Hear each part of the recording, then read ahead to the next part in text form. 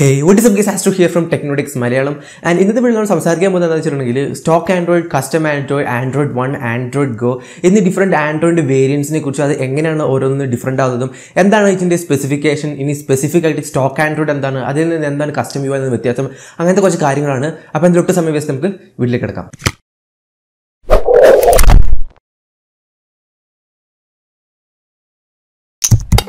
ഈ ഓരോ കാര്യം എന്താണെന്ന് മനസ്സിലാക്കുന്നതിന് മുമ്പ് ഈ എല്ലാത്തിൻ്റെയും ബേസ് ആയിട്ട് വരുന്ന ആൻഡ്രോയിഡിനെ കുറിച്ച് നമ്മൾ അറിയണം. അപ്പോൾ ആൻഡ്രോയിഡ് എന്ന് വെച്ചിട്ടുണ്ടെങ്കിൽ ഒരു ഓപ്പൺ സോഴ്സ് പ്രോജക്റ്റ് ആണ്. അപ്പോൾ ഈ ആൻഡ്രോയിഡ് ഓപ്പൺ സോഴ്സ് പ്രോജക്റ്റിൻ്റെ ഭാഗമായി വരുന്ന AOSP എന്ന് പറയുന്നത് ആൻഡ്രോയിഡ് ഓപ്പൺ സോഴ്സ് പ്രോജക്റ്റ്.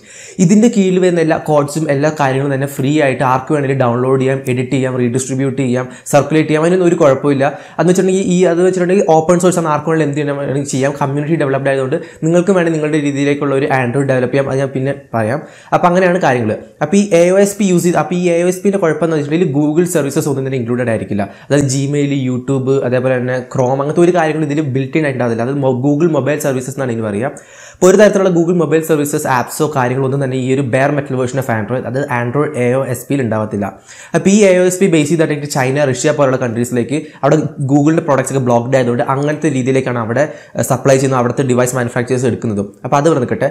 പിന്നെ വരുന്നതാണ് ഈ ഗൂഗിൾ തന്നെ, അതായത് ഗൂഗിൾ തന്നെ ഇറക്കിയിട്ടുള്ള Google products, Google mobile services available ആയിക്കൊണ്ടുള്ള ഒരു വേർഷൻ ഉണ്ടാവും.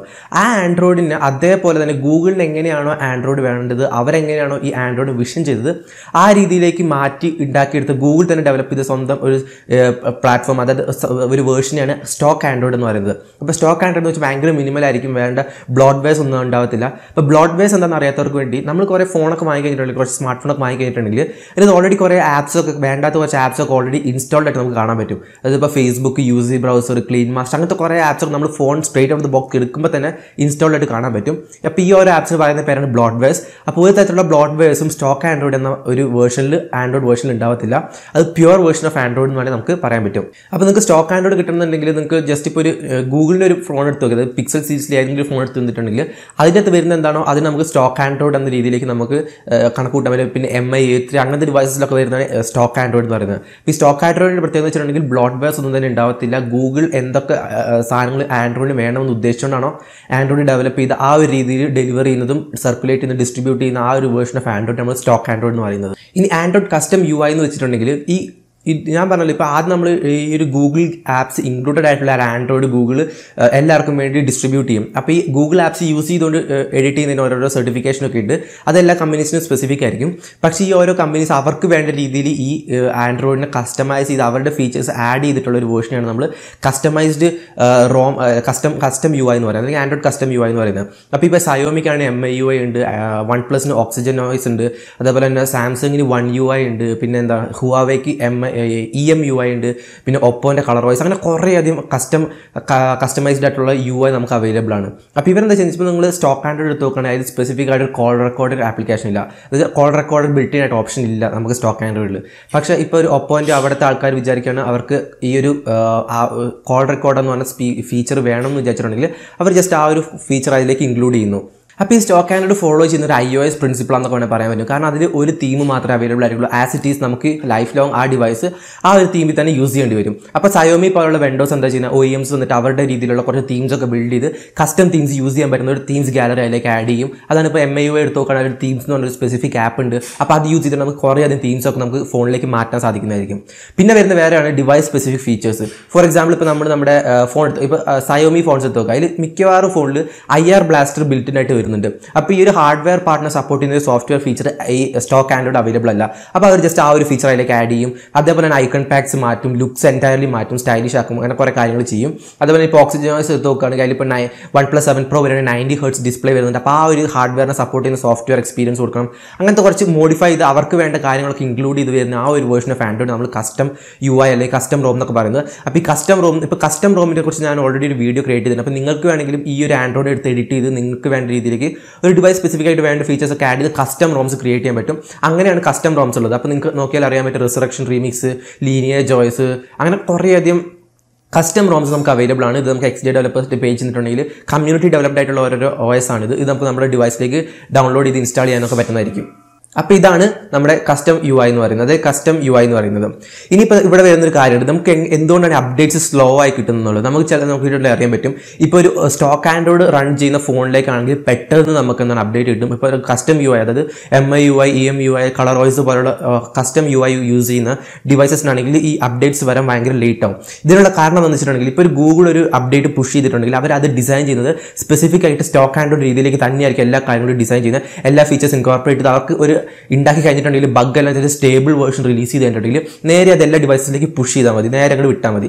പക്ഷേ ഈ കസ്റ്റം യു ഐസിന്റെ എടുത്ത് വരികയാണെങ്കിൽ ഇവർക്ക് ഈ സംഭവം കിട്ടിയിട്ട് ഈ സ്റ്റോക്ക് ആൻഡ്രോയിഡ് വേർഷൻ കിട്ടിയിട്ടുണ്ടെങ്കിലും അത് പിന്നെ എഡിറ്റ് ചെയ്ത് അതിലേക്ക് ഇവർക്ക് വേണ്ട ഫീച്ചേഴ്സ് ആഡ് ചെയ്ത് ഇപ്പോൾ MIUI ആണെങ്കിൽ MIUI രീതിയിലേക്ക് ഫുള്ള് സ്റ്റൈലൈസ് ചെയ്ത് എല്ലാം എഡിറ്റ് ചെയ്ത് ഫീച്ചേഴ്സ് ഒക്കെ ഇൻകോർപ്പറേറ്റ് ചെയ്തിട്ട് വേണം അത് നമുക്ക് ഡിവൈസിലേക്ക് പുഷ് ചെയ്യാൻ വേണ്ടി. അപ്പോൾ ഇങ്ങനെ വരുമ്പോൾ കുറേ അധികം എഡിറ്റിംഗ് ടൈം, ഈ ഫീച്ചേഴ്സ് ആഡ് ചെയ്യുന്ന എല്ലാ ടൈമും കണക്കൂട്ടിയിട്ടാണ് നമുക്ക് ഈ ഡിവൈസസിലേക്ക് അപ്ഡേറ്റ്സ് എത്താൻ ലേറ്റ് ആവുന്നത്. അപ്പോൾ ലെനോവോ പോലുള്ള കമ്പനീസിലൊക്കെ അപ്ഡേറ്റ്സ് പുഷ് ചെയ്യാൻ വളരെ ലേറ്റ് ആണ്. പക്ഷേ MIU ആണെങ്കിൽ റിലേറ്റീവ്ലി വേറെ കമ്പനീസായിട്ട് നോക്കുമ്പോൾ ഫാസ്റ്ററാണ്.